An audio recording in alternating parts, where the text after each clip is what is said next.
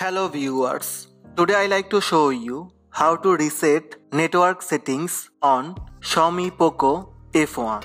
Let's have a look. First, launch settings. Tap on more.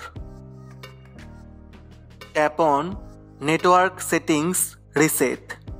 This will reset all network settings including Wi-Fi, mobile data and Bluetooth. Tap on reset settings from the bottom.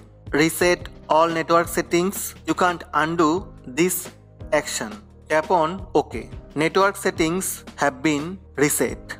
In this way, you can reset network settings on XIAOMI Poco F1.